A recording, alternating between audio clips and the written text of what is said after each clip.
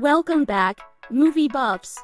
Today, we're diving into the world of crime, mystery, and action with the 2016 thriller Jack Reacher Never Go Back. Directed by Edward Zwick and starring Tom Cruise, this film takes us on a thrilling ride filled with suspense, intrigue, and of course, some jaw-dropping action sequences. But before we jump into the nitty-gritty, let's set the stage. Jack Reacher Never Go Back follows the iconic character of Jack Reacher, played by the ever-charismatic Tom Cruise. Reacher, a former military police officer turned drifter and vigilante, finds himself embroiled in a conspiracy when he returns to his old military unit to meet Major Susan Turner, played by Cobie Smulders. What starts as a routine investigation quickly escalates into a deadly game of cat and mouse as Reacher and Turner find themselves framed for espionage and pursued by the authorities. Now, let's talk about what makes Jack Reacher Never Go Back such a thrilling watch. First and foremost, Tom Cruise's portrayal of Jack Reacher is nothing short of electrifying. He brings a perfect blend of intensity, wit, and charm to the role, keeping us on the edge of our seats with every move he makes. And let's not forget about Cobie Smulders as Major Susan Turner. Smulders delivers a standout performance, showcasing both her physical prowess and her acting chops. As a capable military officer who can more than hold her own against Reacher.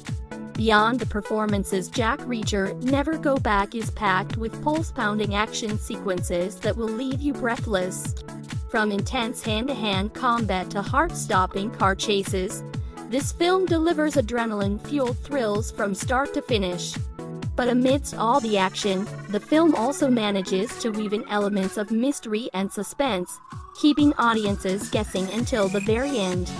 The twists and turns in the plot will keep you glued to your seat, eager to unravel the truth behind the conspiracy. Of course, no review of Jack Reacher Never Go Back would be complete without mentioning the masterful direction of Edward Zwick. Zwick expertly balances the film's action-packed moments with quieter, character-driven scenes, creating a well-rounded cinematic experience that will satisfy fans of the genre. Jack Reacher must uncover the truth behind a major government conspiracy in order to clear his name while on the run as a fugitive from the law. After accomplishing the assignment of dismantling a human trafficking organization, the former military and drifter Jack Reacher goes to Washington to invite his liaison, Major Susan Turner, to have dinner with him. However, he meets her substitute, Colonel Sam Morgan, who explains that Major Turner has been arrested and accused of espionage. Jack seeks out her veteran lawyer, Colonel Bob Moorcroft, who explains that Major Turner has also been accused of the murders of 2 soldiers in Afghanistan. After busting a human trafficking ring, former military investigator turned vigilante drifter Jack Reacher returns to his old military headquarters to meet Major Susan Turner, whom he has been working with during his travels and has become his closest friend, only to learn from Colonel Sam Morgan that Turner has been accused of espionage and detained. With his successor in the military police and valuable ally, Major Susan Turner, detained for espionage, the highly trained private investigator, Jack Reacher, sets out on a mission to clear her name. Before long, Jack, too, finds himself framed for murder, as not only he and Susan, but also an unknown relative, are caught up in the middle of a dark conspiracy run by a nefarious arms trafficking organization and a pitiless operative known only as the Hunter. Can Jack Reacher unearth the truth and live to fight another day? A small crowd of people is gathered outside a diner. The police arrive and find 4 men on the ground, beaten up. An onlooker tells the cops that one man took them all on and beat them down within seconds. Sheriff Raymond Wood Jason Douglas and his deputy enter the diner to find Jack Reacher Tom Cruise sitting by the counter with some blood on his face. Wood cuffs Reacher and prepares to take him away until Reacher says that in 90 seconds, the phone will ring. and Wood will be wearing the cuffs on his way to jail for kidnapping and selling undocumented immigrants on military soil. The phone rings, and Wood answers, giving his name. Seconds later, military police cars pull up and arrest Wood. Later, Reacher speaks on the phone with Major Susan Turner Cobie Smulders, who helped him capture Wood, and is surprised to find Major S. Turner is female. He calls back a few times while traveling about and finally mentions he probably owes her a dinner. She agrees, asking when he will be in D.C., and he tells her he will be there, eventually. Reacher arrives at the military HQ and finds Col. Morgan Holt McCallany sitting at Major Turner's desk. Morgan informs Reacher that Turner has been arrested for possible espionage. Reacher speaks to CTT Leach Madeline Porker to learn who has been assigned as Major Turner's attorney. CTT Leach informs Reacher she has been ordered to not give out any information on Major Turner's case. Reach then asks what attorney CTT Leach would recommend to her D.I. if he needed one. Catching on, she quickly recommends Col. Moorcroft. Reacher finds Col. Moorcroft Robert Caprini and asks about Major Turner. Moorcroft tells him they found a hard drive in her house with classified information on it. He, then, brings up a paternity suit filed against the military that claims that Reacher is the father to a daughter from a woman named Candace Dutton. When Reacher asks him what the Major has to, says Col. Moorcroft informs Reacher he hasn't been allowed to see her yet. Reacher leaves and tells Moorcroft to get back to him when he remembers what his uniform stands for. Moorcroft has a change of heart and gives Reacher a file onto soldier Jabeli M. Serrano and Merkovich Nicole Berry, who were both murdered at close range in Afghanistan. And it is believed that Turner was involved in their deaths. From a distance, Reacher is being watched by a man known only as the Hunter Patrick Hoysinger. Reacher follows his supposed daughter Samantha Danica Yerish. After a while, Sam catches on and calls Reacher out for following her. He asks Sam if she is Candace's daughter.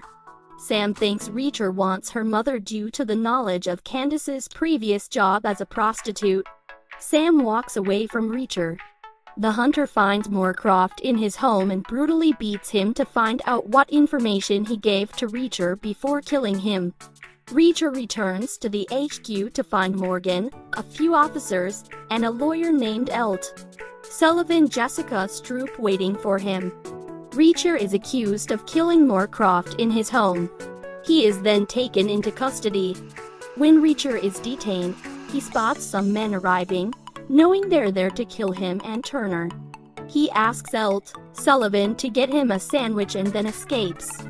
He takes down an officer named Espen Aldous Hodge and takes his uniform before heading over to Turner's cell. Sure enough, the men are there to kill her. Reacher takes them all down and gets Turner out of there. They are both spotted and chased out by the officers. They make their getaway by stealing a police car. Reacher and Turner get Morgan in his house after realizing he's involved in the scheme. They get their information out of him and leave. Later, the hunter shows up at Morgan's home and beats him to death with his phone, since he knows Reacher's prints are on the phone. He contacts Leach and secretly asks her for help. She informs Reacher that Morgan was murdered and that Reacher's prints were on the phone. Looking through more of the information from Col. Morgan's computer, Major Turner finds surveillance photos, including some of Sam. He and Turner go to Sam's foster home and find her foster parents have been murdered.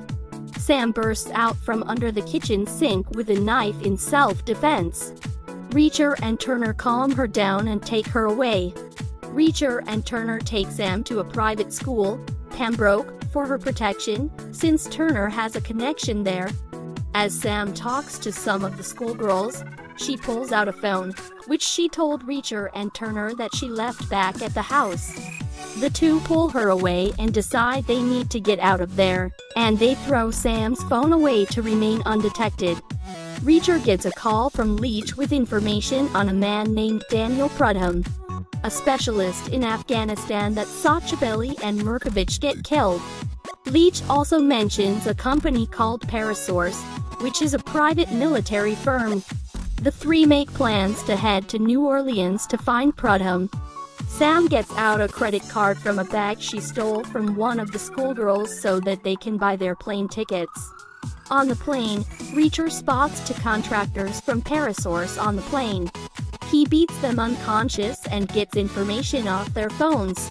On the rest of the plane ride, Reacher pretends to sleep as he overhears Sam talking to Turner about who her father could be. In New Orleans, while riding a bus, Reacher comes clean to Sam that it's possible he's her father, and that's why she's being hunted along with him and Turner. She doesn't believe Reacher's claims until he mentions that Candace filed the paternity suit. Reacher and Turner find Prudhomme Austin Hebert in an abandoned building full of junkies. After getting tipped off by Prudhomme's wife, who hasn't seen him in months, Turner interrogates Prudhomme and he tells them what he knew about Cobie and Merkovich's deaths, as well as what he knows on Parasource. Reacher and Turner get in touch with Aspen and have him speak to Prudhomme to learn the truth. As Aspen is escorting Prudhomme out, they are ambushed by assassins. Prudhomme is shot and killed, and Reacher jumps in to fight and kill the villains. Reacher also protects Aspen, and they manage to get away. Reacher, Turner, and Aspen meet up with other military officers at a base to confront General Harkness Robert Nepper, the CEO of Parasource. Turner accuses him of selling arms to insurgents, and that the cases he and his men are unloading are empty. Some cases are opened, but, to match Turner's surprise, they actually contain arms. As she is about to be arrested, Reacher goes to an open case and finds opium hidden in the arms, leading to Harkness's arrest. Moments later, Reacher gets a call from the hunter, saying he is going after Sam after she called for room service and used one of her stolen credit cards, and it gets flagged. Reacher and Turner race back to the hotel to save Sam. Sam sees the hunter and his goons going down the street during a Halloween parade, so she escapes the room. The villains chase her through the streets, with Reacher and Turner trying to catch up to them. They kill the hunter's goons before facing him on the roof. The hunter has Sam held at gunpoint and threatens to throw her off. Reacher drops his gun and kicks it to the hunter, leaving Sam with an opportunity to grab the hunter's gun out of his hand as Turner taught her earlier. Reacher tackles the hunter off the roof. They fight a little while longer, until Reacher breaks the hunter's neck and throws him off another ledge. With her name cleared, Turner is reinstated to her old position. She and Reacher promise to keep in touch and make dinner plans. Sam later finds Reacher in a diner. He is ready to find out whether or not she really is his daughter, but Sam determines that she's not, since Candace was serving Reacher coffee, and the two of them did not recognize each other. Later, the two bid each other farewell. Sam tearfully hugs Reacher and slips a phone into his pocket. The film concludes with Reacher hitching for a ride down the road. He gets a text from the phone from Sam that asks, "Miss me yet?" He smiles and sticks his thumb out. In conclusion, Jack Reacher Never Go Back is a must-watch for any fan of action-packed thrillers. With its gripping storyline, stellar performances, and adrenaline-fueled action, this film delivers on all fronts and solidifies its place as a modern classic in the genre. That's all for today's review. If you haven't already seen Jack Reacher Never Go Back, be sure to add it to your watch list. And don't forget to like, share, and subscribe for more movie reviews and analysis. Until next time, stay entertained. I'm a big fan of Tom Cruise. He is a real old-fashioned film star, generous with his fans on the red carpet and with real star power at the box office. And I can happily sit down in front of just about any one of his DVDs time and time again and still enjoy it. Unlike many critics, I even enjoyed his last outing as Jack Reacher. Unfortunately, and it pains me to say this, but his latest outing, Jack Reacher Never Go Back, is a bit dull.